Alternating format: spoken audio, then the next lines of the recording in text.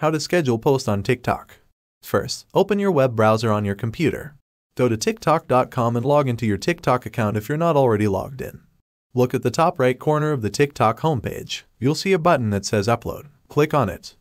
You'll now see an option that says Select Video. Click on it. This will open a window where you can browse your computer files. Find the video you want to upload, select it, and click Open. After the video uploads, you'll be on the video editing page.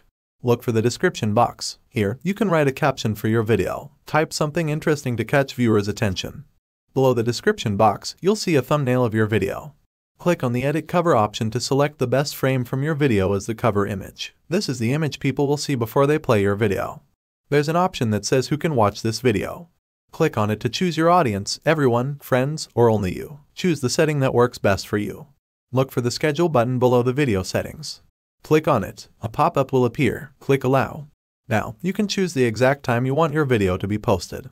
Use the time picker to set the time. You can select the hour and minute. Right beside the time picker, there's a calendar. Click on the date you want your video to go live. You can pick any future date that works for you. If you want to make sure your video won't have any copyright issues, there's an option to run a copyright check. Just toggle the switch to turn it on. There's a See More button if you want to check out additional settings like allowing comments or stitching.